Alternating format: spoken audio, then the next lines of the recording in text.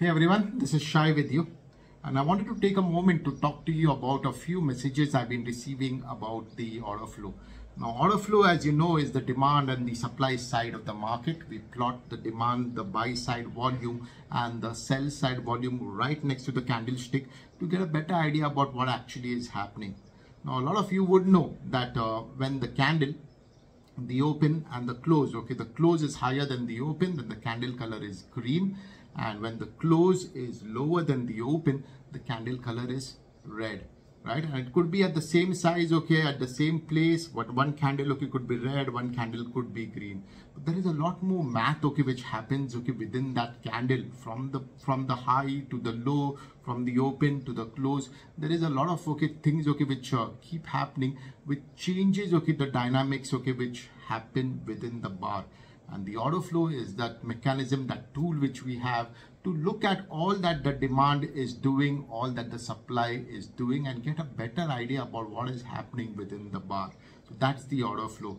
But people who are new to order flow, they may find it a little bit of a complex thing, because there is a lot more information which is coming at you and to you, and you've got to make sense of that information. Now, unfortunately, the world of order flow is such that because all that information is coming at you, and it's more than just those 4 parameters of open, high, low and close, you need to have a certain mechanism, a strategy in place to make sense of that information which is coming to you. And that information is nothing but demand and supply. And anybody would tell you that demand and supply is the heartbeat, the absolute pulse of the market. So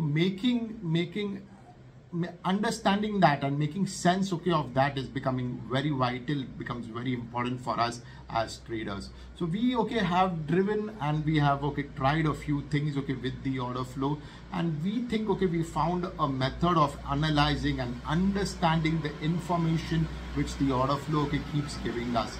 And for us, that information is via the way we understand the order flow, and it's simply put in stacking all that information from the buy side and the sell side together, and plotting it as imbalances, plotting it as volume clusters, plotting it as zeros, plotting it as initiative and responsive elements, and plotting it as all of these put together.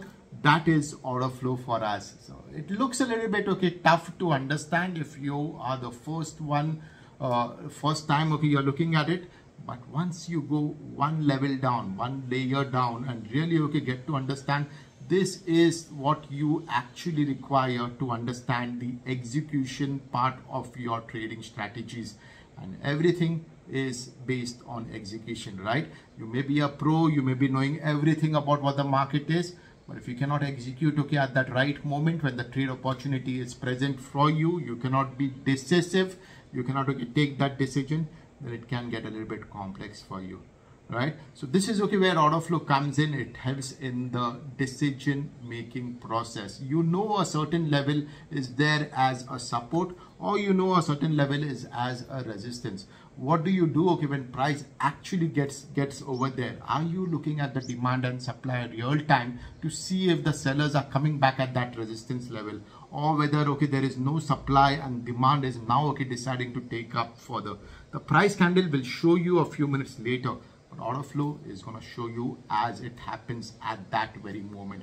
And that is where execution comes in, and that is where you gain that massive edge as an order flow trader to be ahead of the rest of the crowd who is going to be trading it a few moments later, right? So I hope you put in the effort to make the most out of the order flow information which is coming to you. I'll be honest with you, it is complex and it's tough, and it's not meant for somebody who's just starting off. But if you're serious about how you want to move your trading forward, this is the one thing which you need to add to your tool arsenals, right? Thank you for listening in.